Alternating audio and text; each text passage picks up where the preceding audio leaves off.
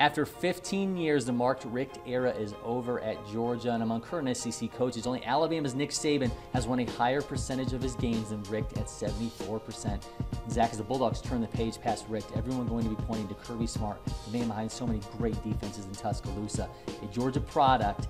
Is he the right man for the job, or should this team be broadening their horizons? I think they need to set the bar higher, and Kirby Smart could be a great head coach one day. But the fact of the matter is he's never done it, and Georgia is the very best head coaching job on the market in college football. That's why I think Georgia needs to keep their options open and be canvassing every top coaching name available right now. Kirby Smart or Will Muschamp, these alumni-based storylines just seem a little too convenient. I would keep my options open, look at every top head coach available in college football, maybe even go with an up-and-coming name like Houston's Tom Herman.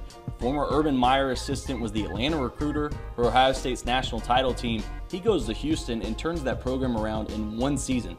And I think he's one of the best young coaching names on the market right now. I'd really look at a guy like that. The Kirby Smart, Will Muschamp, that seems a little too convenient. And reasonable people can disagree on Mark Richt's career in Athens. The fact of the matter is Georgia let go of a great head coach, and the only reason he's gone is he only won 2 SEC titles in 15 seasons. Georgia needs to hit a home run higher with this to make up for the fact that they let go of a great coach. You talk about trying to find a proven guy. That's why I'm looking at Dan Mullen in Mississippi State. He has reportedly said that he'll be looking to get out of Starkville after the season, has ties to Greg McGarity, the AD at Georgia. That hire might make a lot of sense, a big change for both of those two teams. But I think with USC going with Clay Helton, their interim coach, as the head coach, Georgia is without question the biggest job on the market. They should have their pick of any coach they want.